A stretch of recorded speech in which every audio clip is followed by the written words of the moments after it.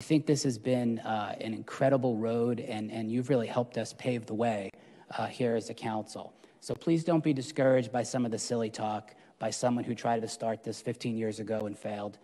This is a reality. This is a community choice aggregation entity that's run by actual professionals with, dare I say, a competent board led by the mayor and myself and some other great council members of the cities of Buena Park, Fullerton, and Huntington Beach. We are on the track for success. All the stuff about the money, the council member doesn't really know what he's talking about. We have a $35 million line of credit that is partially drawn. I guess Tiffany can tell us, but it's largely still available. We were going to be operating with success. We were going to be launching with great success. We will be the greenest, hopefully, if we make this vote tonight successfully. It may go 4-1, unfortunately, but then we'll have that council member on record as voting against 100% renewable, and that'll be his choice.